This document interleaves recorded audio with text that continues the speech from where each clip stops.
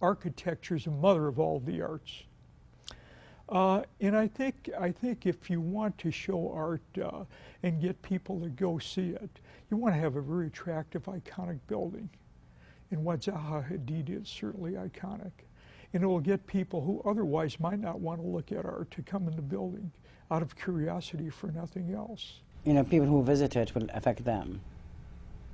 You know, you don't have to be in a place for years. It's very different when you live somewhere, but I mean, because it had to do with you, you know, looking at a glass or minutes or hours at an object which can inspire you to do something with yourself.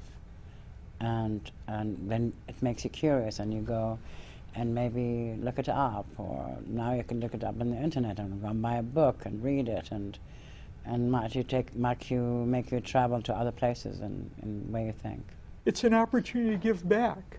And if you believe in art and you believe in architecture and you believe in education, what better can you do than building a great art museum on a university campus, not only serve the university but the entire part of central Michigan, and end up with an iconic building that's going to get people from throughout the region and hopefully the world to come visit. Yeah, I think it's important to know that there are champions behind these projects.